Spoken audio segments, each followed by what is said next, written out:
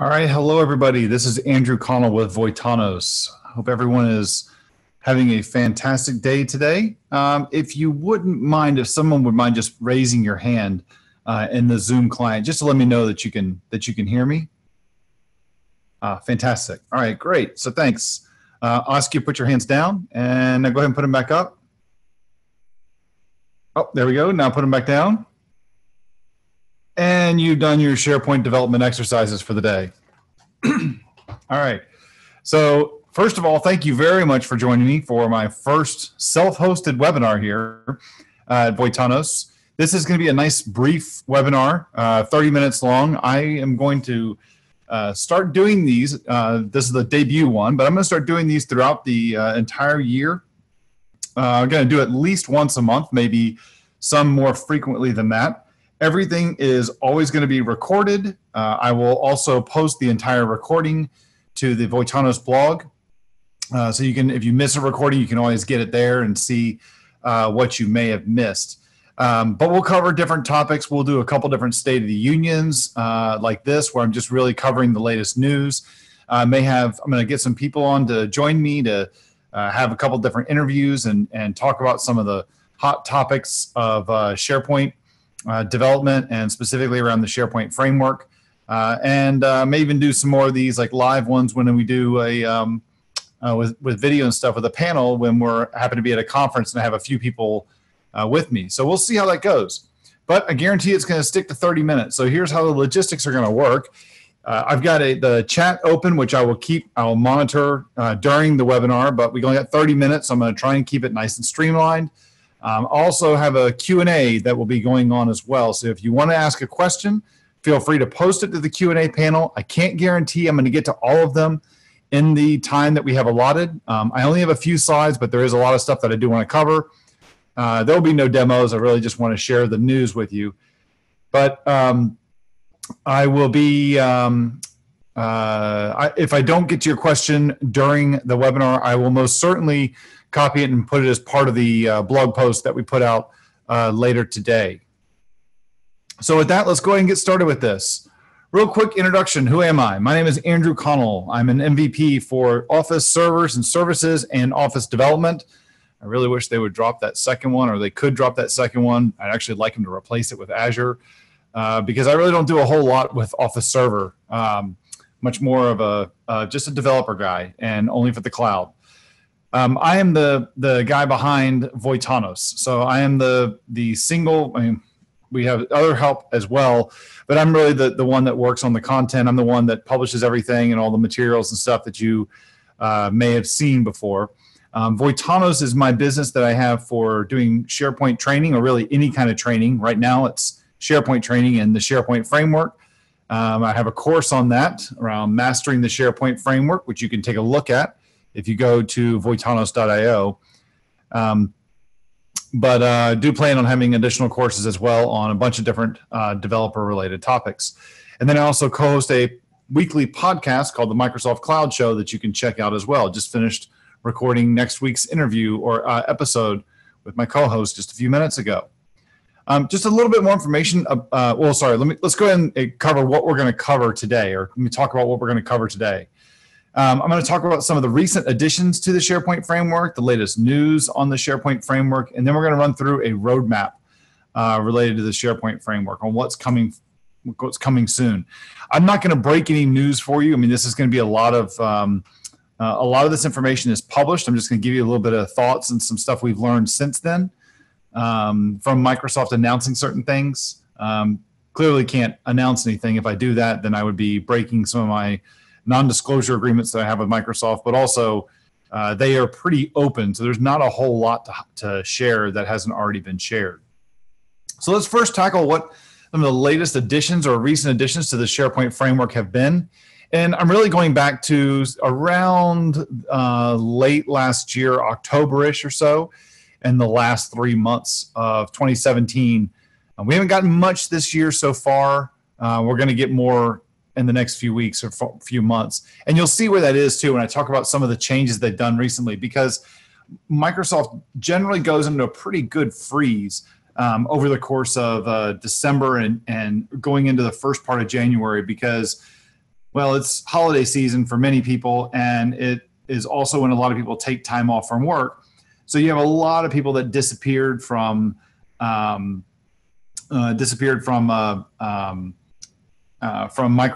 going out of office. You saw the same thing happen with people, or just different companies around the world, where everyone was doing the same thing. Everyone was just taking time off from work. So with that, you just see these dependencies kind of change, or you see these people are out of the office, and so they don't do a lot of rollouts to Office 365 or to products because, number one, people don't see them. Number two, they don't really have the people on staff that are there in case something doesn't go right. And three, it's really going to be on deaf ears if nobody's around at the different companies where you're shipping it. So they go into a pretty good freeze for most of December, and we're starting to see some updates coming out now in January. So what kinds of things have we seen released? Well, one of them is the asset packaging. So with this, before we had asset packaging, when we built something with the SharePoint framework, we built our solutions, we had two different classifications of things we had to deploy. We deployed a package to SharePoint, which registered our application and which also was used to install the application into our SharePoint sites, like a web part or an extension. And we also had another classification of thing, which is all of the assets that were required for that to run, like JavaScript files or CSS or manifest files. And all of those had to be deployed to some other location. And Microsoft always would tell us you want to use a CDN for that. It wasn't required, but I mean, that's really where they kept pushing us. So what they did here is that with asset packaging, they now give us the ability with a little flag inside of the package-solution.json file that you'll find in your projects in the config folder. And what that does is that when you build your project, the build process, the build toolchain and packaging toolchain, what that will do is that we'll take those web assets and instead of just expecting you to deploy them to an Azure CDN or an Office 365 CDN or some other CDN or some other public location, they will now pull those together and they will include those in the package that's deployed to SharePoint. Then provided your SharePoint environment, your SharePoint Online environment is configured for a CDN, for a public CDN, you'll have an additional folder in every single one of your site collections called Client Assets. And when you install that package to your SharePoint site collection, all those web assets will be pulled out of the package and deployed to that Client Assets folder or library. Client Assets, it works similar, or it kind of sits parallel to where the master page gallery is or where the style library is. It's just a new library. And then if you have the CDN enabled, then what's nice about that is that all your files will be served up from the Office 365 CDN. So it makes our deployment process a lot cleaner. And speaking of making our deployment process cleaner, we also have new ALM REST APIs. Now, the documentation on these is a little weak, in my opinion. But what these are going to allow us to do is that it's easier to understand what we did in the before, what we couldn't do, and what these solve. What we did before is that whenever we had something we wanted to install and deploy into our SharePoint environment, we had to manually use the browser to upload the SharePoint package, to manually approve it or deploy the package and trust it, and then to manually go install the package in our SharePoint sites. What this is allowing us to do, and then do the inverse of all those operations. What these ALM REST APIs are going to allow us to do is now programmatically we can control this upload and install and upgrade and all the inverse actions as well for all of our packages that we deploy to SharePoint. What's nice about this then is that we can create very true and clean ALM-based and ALM or continuous integration and continuous deployment processes in our applications now. So these are really cool. We're going to be able to do this. Makes life a heck of a lot easier. In addition to this, we also have two community projects. Both are under the PnP label. One is the SharePoint PnP PowerShell commandlets, and the other one is the Office 365 CLI commands. Forgot a little bit there, so I'll just go ahead and add that. What that does, or what those two sets of projects, is that they allow us to not have to use, or they enable us to use the command line to deploy our applications, to install them, and all of that stuff. It makes our management of our applications and our environments a lot easier. The PowerShell commandlets are available on a Windows platform, and the Office 365 CLI commands are available cross-platform on because they're all based on Node. They all run in Node, so you install them using npm, whether you're on Mac, Windows, or Linux. You can take advantage of these. I'm a big fan of the Office 365 CLI. Another thing that Microsoft did, which we are familiar with this already, I would assume, that went live back in September, is the JavaScript embedding support. We got support for extensions. These are application customizers, field customizers, and command sets. Application customizers is very similar to the script link control we had in previous development models, as well as the delegate controls, if you want to loosely make the analogy. And then the other thing with that we got is with the field customizers. Those are like the JS link controls that we got. The field customizers are only available to us, though, for read experiences. They're not there for write experiences yet. We'll see, though, because Microsoft has said that they are working on that, and that's coming. Just don't see on the roadmap, so we'll see when it's coming. And then the other big news that we got late last year was that SharePoint Server 2016 now supports the SharePoint framework if you install Feature Pack 2. Just keep in mind, developers, that this is going to be the SharePoint Framework version 1.1, not so much the latest version of the SharePoint Framework.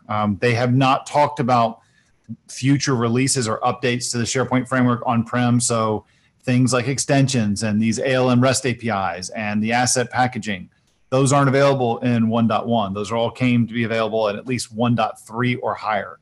So when are they coming? We don't know. Raymond's got a question here, but the documentation's a little confusing around the ALM APIs, mainly focusing on non-tenant scoped apps. What's my experience of using tenant scoped solutions with these? For example, in my experience, I take it you don't need to publish a tenant scope solution. Raymond, to be honest, I have not tried it with a tenant scope solution where I deploy something to my tenant app catalog and then install it and say it's available everywhere. In fact, that's what I'm doing this week, because I'm in the middle of doing a bunch of updates to the deployment chapter of my course to an ALM APIs is one of those things that I'm going to be covering. So I don't have an answer for you right now. I will hopefully have an answer for you hopefully by the end of the day tomorrow, because I plan on recording on Thursday. So I don't have an answer for you. Okay, so that's some of the stuff that we had, the recent additions to the SharePoint framework. Let's talk a little bit, if I can get my slides to move, let's talk about some of the latest news, or it's kind of what's coming, but it's also, I want to talk about what's going on right now. Microsoft has talked about in some of these, the PnP bi-weekly call for the JavaScript and SharePoint Framework Special Interest Group that they host. They've talked about support for calling secured web services. And they teased this at the Ignite conference last year, and they did a demo of it two meetings ago at the Special Interest Group. My fellow MVP Paolo is presented on it as well. It's still very early. It's not even in a dev preview yet. But basically, what you're going to be able to do is to think of it as like whitelisting a REST API that you want to talk to, but that REST API is secured. Trying to authenticate and call it from the client side is not a great experience. You're going to require your users to log in, have another pop-up box that shows up using something like ADAL, which is not all that ideal. There are other ways you can do it, but what we're going to see is a way to effectively give the graph permissions to call your application, the Microsoft Graph, to call your secured web service that you control. And you would then have your SharePoint framework project would then be able to call the graph and say, go call that on my behalf. If you're familiar with doing add-ins, this is similar to those like whitelisted remote method calls that we could do. So we're still waiting to see exactly how this works. My understanding is that it was supposed to ship in January, but they've kind of run into some things they need to address.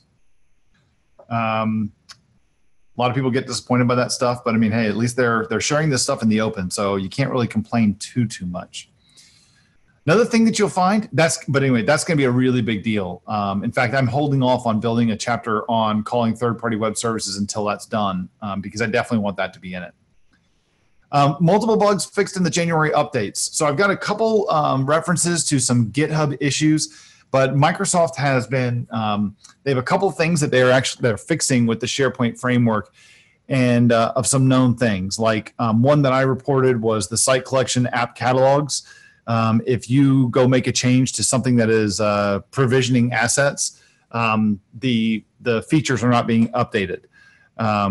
And you're not only not being updated, but you're not even notified that there's a new version available. So that's supposed to get fixed this month. The ALM APIs, when you would install an app and deploy it, which basically the deployment process is essentially you blessing it and saying, yes, this can be used. It wasn't trusting them. Wasn't trusting the apps. So this is going to fix that. And then finally, there was another issue where we had these new tenant scope properties, which I could have mentioned on the last slide. You get to these tenant scope properties via a REST API. They were not available to guest users or external users within your SharePoint Online environment. So these issues have all been reported. They've all been tracked as real issues or accepted bugs. And GitHub, on the GitHub issues list, the SPDevDocs repository on, was it github.com/SharePoint/SPDevDocs? There's hyphens between the SPDevDocs. It's SP-dev-docs. These are, all of these have been said that they are going to get fixed, and the fixes were finished. They just weren't rolled out into production. They were holding on them until January. So we should see these updates either be applied now or they're being applied. And then the other big thing is, I mentioned it earlier, is the Office 365 CLI. This, just in my 2 cents, it's a little disappointing that the way that this was announced, because it came out on the Office dev blog, and it looked like it was a product from Microsoft, but under the PMP group, and it really isn't. I mean, this is a thing that well, I was involved in it at the beginning as well, but honestly, I bit off more than I could chew, and I was like, I got to step back. I got to work on the course. So Waldeck MasterCards has really taken the bull by the horns on this one, and he's the single biggest contributor pushing this out. I've contributed a couple commands around the site collection app catalogs for enabling and disabling it, but he's really the man on this. He's done a really good job with this. What's really nice about this, the goal with this is that we want it to be feature equivalent, not only to what the PNP PowerShell, SharePoint PowerShell is, but also the SharePoint Online PowerShell from Microsoft. We want to be able to do everything that those guys can do so that we have a true CLI that you can use cross-platform. Got a really good numbers from this. I think Waldeck said something recently where they've got about 48% of the people who have downloaded this are on Mac, and 48% of people who've downloaded this are on Windows. I'm just a big fan because the CLI approach is very friendly to scripting. The other day I listened to this JavaScript special interest group from last week, and they said that it's not as friendly for scripting. I don't buy that. I think the CLI is just as friendly for scripting as PowerShell is. In fact, I think it's more friendly because you can, with the 365 CLI, you can tell it you want to get JSON back, and you can parse that in your own results. So I'm a big fan of it. And it also follows the rest of the model like what we see over in the Azure world, where Azure has a CLI. And you can even use this Office 365 CLI in the Azure Cloud Shell. All right, next thing, let's talk roadmap in the last 10 or so minutes we've got here. So in the roadmap, these are the published items. I will give you a little bit of commentary on each one because I've got a little bit of background in some of these. Some of them, we still are kind of waiting to see some details. It looks like just some bullet points that were thrown on a screen, and we've yet to get much detail around it. The Graph HTTP client is currently in preview, but it should be shipping in GA relatively soon. My understanding is that we may see it this month, we may see it next month. But what this is that just like we have a SP HTTP client for calling SharePoint RESTful services, the Graph HTTP client is intended to make our life easier to call the Microsoft Graph. We are also supposed to be getting site-level webhooks. And I'll be honest, I think that all of these are events that happen at the site level, like list creation or site creation, maybe site creation, I'm not sure. But really, I think that these are all of the remote event receivers that we don't have right now from the previous SharePoint development models. Microsoft has also said for a while now, they've said for quite a while that they're going to be bringing SharePoint Framework to the Office 365 store to make it easier for us to acquire solutions from the store. They have this on their roadmap, but I've yet to see anything in any of the bi-weekly meetings where this is discussed. So I don't know really how soon this really is. This next one, though, part-to-part communication. This is really going to give us the ability to do web part connections. And the interesting thing about this is the code is already in the SharePoint framework to do this, but it hasn't been really pushed too hard or disclosed. I was able to play with this back in March of last year at a dev kitchen, and there wasn't a whole lot extra work that it seemed like they had to do with this. But they included it as part of like a preview release, and then I didn't really see them go forward with it much. So I'm not entirely sure how far away these are or why they're still sitting on it, but they do plan on shipping this relatively soon. Or I think relatively soon. I shouldn't say that. They have not committed to a time on that. Another thing that they want to do is they want to bring the add-ins, the SharePoint add-ins, they want to bring that to the SharePoint framework in modern pages. And what I mean by that is that they want to make right now with add-ins, when you include an add-in on a SharePoint framework, on a SharePoint page, it's included as an iframe. And what they want to do is they want to change that model to where it's more div-based, the way that we do things in the SharePoint framework, which makes it more responsive. It makes it a little more friendly. Just generally is supposed to, it just works in a better way. And they want to make it easier for us to communicate with these things from our SharePoint framework-based solutions. The last thing I want to cover here is the developer experience.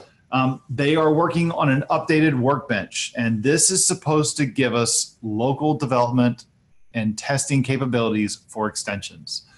This includes app customizers. It includes command sets and field customizers.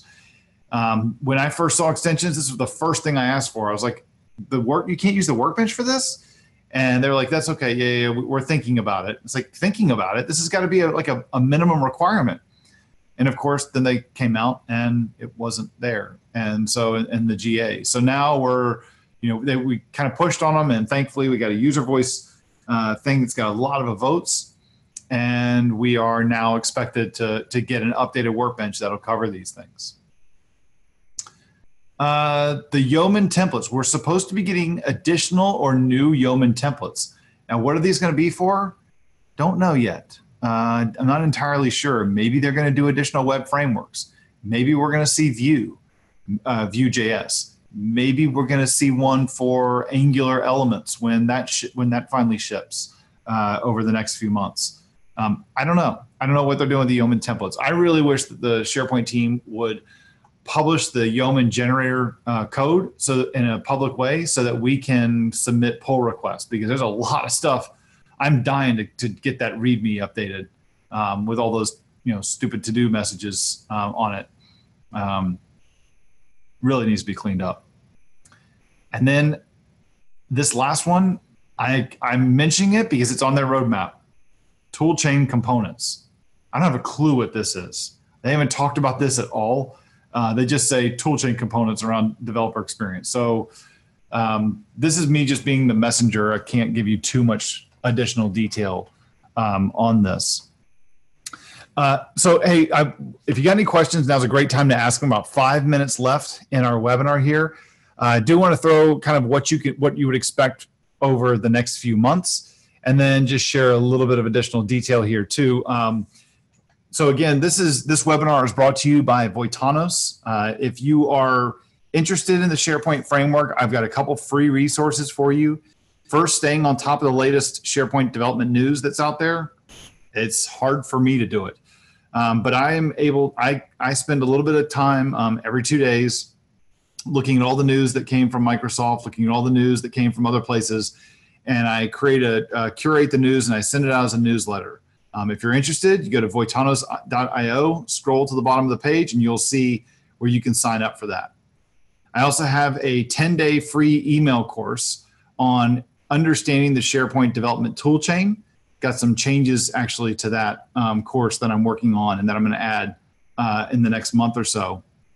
And then I also have a developer course, video-based course that you can sign up for as well if you're interested. Last week we did the first live delivery. I see 1 or 2 people here in the attendance here that were actually with me last week. We sat down today, we figured out some stuff that we want to make some changes to it. I'm going to send out a survey to all my attendees from last week and get their feedback and make some adjustments as well. But they're all, I'm going to let them know, or we'll go through and publish another date here where people can jump in and see what else is new with the SharePoint framework in that course. I've also got a couple links here. If you can find me, please feel free to send me a tweet or go check out my blog at andrewconnell.com. At Voitanos, if you got any questions, follow us on Twitter. You can see our link to our site is there as well. And then the podcast that I have as well is listed here. The Microsoft Cloud Show is also available here.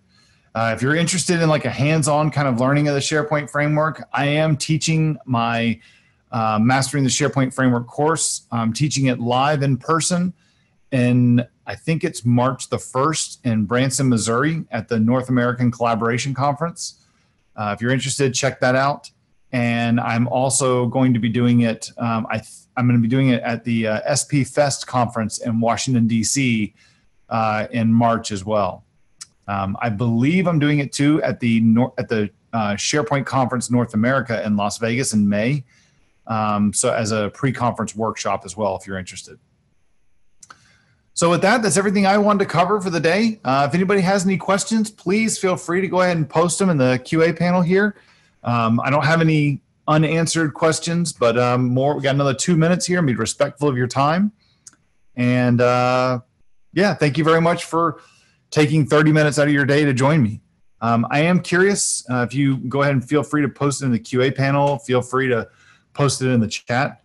How do you like a 30-minute webinar? Nice. I like it because it's nice, bite-sized. It's easy for me to do this for you, but I find it also easy to consume it in your day-to-day jobs, and so it's easier to kind of do more of these more frequently and to push stuff out. Cool little demos, cool little topics, maybe previews on upcoming conferences, reviews on recent conferences and events, etc. So really curious to hear your thoughts on how you like it. Or if you have any ideas on topics you'd like to see covered in things like these, or any kind of a theme or something, feel free to shoot them my way.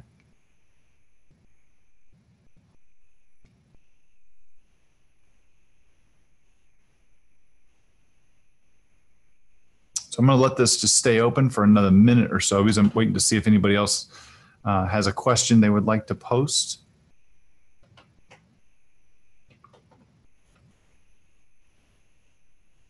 Doesn't look like it. Okay. So if anybody has any questions you didn't get answered, Matthias. Matthias is asking about, well, first, you really like this format, so that's awesome. Please tweet that. Any thoughts on using Redux with the SharePoint framework? So using React and Redux to the SharePoint framework. React or Redux is a good like state management kind of thing with that you would use with React, or actually you can use it with Angular as well. If you have a complicated client-side solution, like if you're building a single page app, then I think that it does make sense. I think it works really well. The thing about it though, that that I hedge on a little bit with it, is that today we don't really have a good model for doing single page apps in the SharePoint framework.